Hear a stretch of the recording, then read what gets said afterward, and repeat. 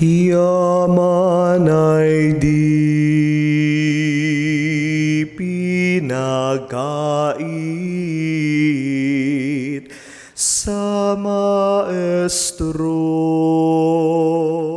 Ang aming imahen ay naisipan namin ipunda nang iprompa ko ng aking tatay na magpagawa ng isang imahen para isama sa pagkabuhay. During that time, we are thinking about tableau images dahil wala na solitaryo. I talked to Mr. Michael Reyes of Cainta. He's very helpful and influential, and he suggested Sta Juana de Cusa. With that, we researched and we found out that she has a very significant role in the lives of our Lord. Kaya Sta Juana kasi ano siya, nakarelate dun sa nanay, o pangalan ng nanay ko, na si Juana. It's quite fitting na we decided to commission an image of Sta Juana de Cusa. Well, I hope she's happy in heaven dahil naalala namin siya through Sta Juana, the namesake niya. Parang pinamana rin sa akin kasi my ancestors are very religious. Ano sila active sa simbahan. We have an image of Desamparados na heirloom namin. Ayun ang ginagawa ko sa mga pamangkin ko, sa mga anak ko. Itutuloy ko yun na pagyamanin yung tradisyon na yun at huwag nilang i-neglect.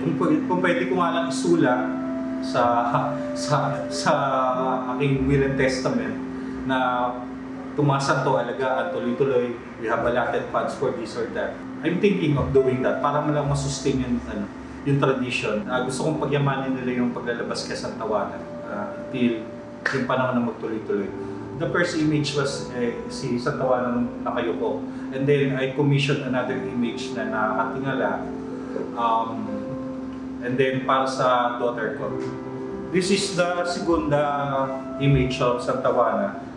We have commissioned this for my daughter. Sila na bahala, pero at the moment, we have decided na yung original muna ilabas. Time will come na hindi mo sila magkakaproblema. Pero just in case, we have a secondary image for my daughter and sa magiging pamilya niya. Yung sculptor, si Mr. Isidoro Baldicantos of Atin. Reference Spain, pero Pilipino pa rin ang dating. Pagdating ng Holy Week, nagbubuklod-buklod kami. And they're very dedicated to support us with the Holy Procession because kasi nga kapangalan ng mother-in-law ko, kaya during that time even my colleagues, my co-workers, my friends, dumadayo talaga sila sa Marikina. At siyempre pagdating ng Holy Week, kanya-kanya kami assignment. So sila, yung husband ko, yung si Audrey, assigned sila sa logistics, sa preparation. Ako naman, assigned dun sa pagpapakain, pagluluto ng mga kakainin dun sa mga makiki-join sa procession. Dapat every year, ready ka. Una-una sa finances. Kailangan mag-ipon. Mag-ipon para sa bulaklak, Expenses. sa expenses ng ilaw, mga nagbibigay, may mga tumutulong, may mga relatives from the States na nagpapadala ng tulong. So it's quite fitting talaga na all things fall at the right place at the right time. Na kahit gipit ka, merong crisis na dumarating. Prefer namin sa pagita.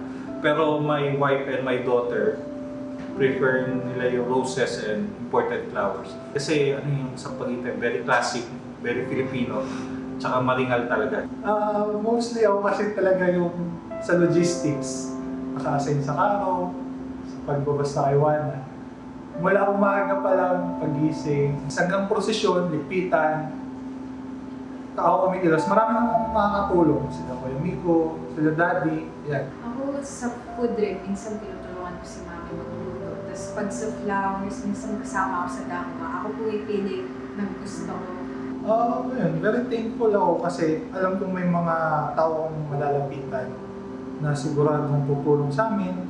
Tulong-tulong lang kami kasi salitan lang naman kami ng tulong, give and take, tawa naman ng Diyos. Ako yung currently president ng Obreros. Tuloy lang ako sa pag-serve kay Juana, sa Hola, tsaka kay Lord.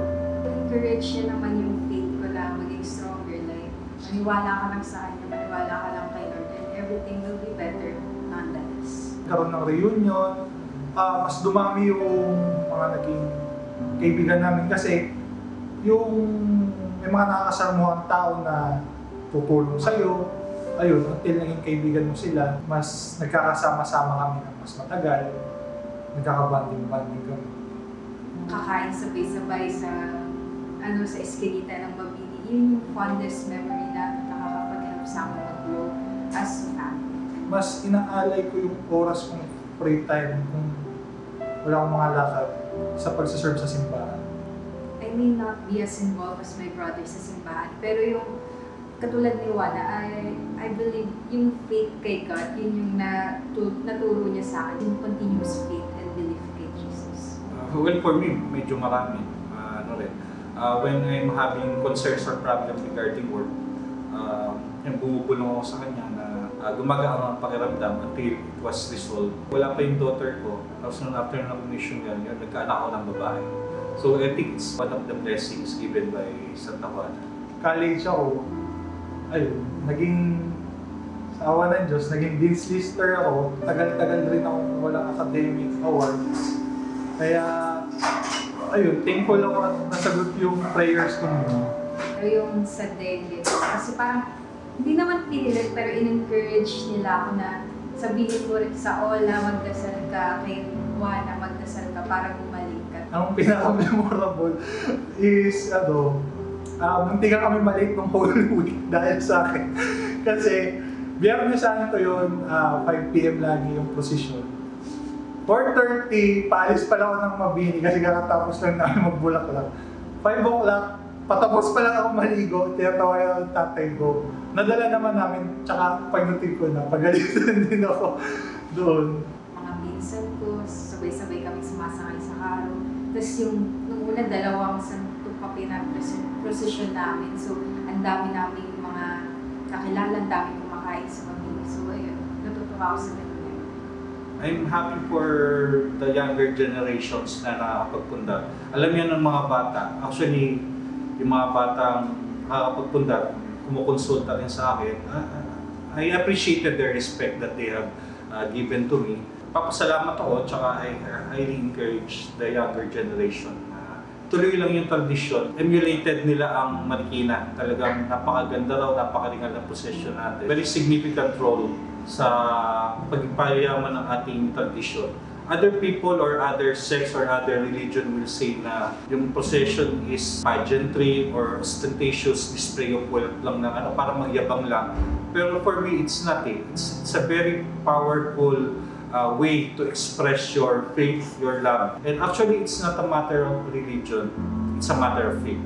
Ako rin I'm very thankful na in-encourage nila ako sa ganito kasi something as substantial as this. Huwag kayong matakot kasi maraming tutulong sa inyo dyan, mga kaibigan nyo, pamilya. Basta tuloy nyo lang, basta alam nyo tama yung ginagawa nyo, tuloy nyo lang yung mga gusto nyo gawin. Ako naman, take the risk and enjoy. Kasi sino ba sila para pigilan ka? And at least, ikaw, you're doing something that could help you grow and grow as well as your faith. So parang, pag in-enjoy mo at parang natututo ka, why not do it? Ano bang pakita natin sa ibang haters or opinion ng iba kung ikaw naman ay natutuwa sa sarili mong ginagawa? Yaman ay di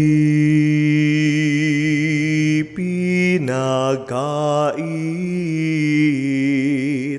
sa maestrong inibig, pagmamahal, sina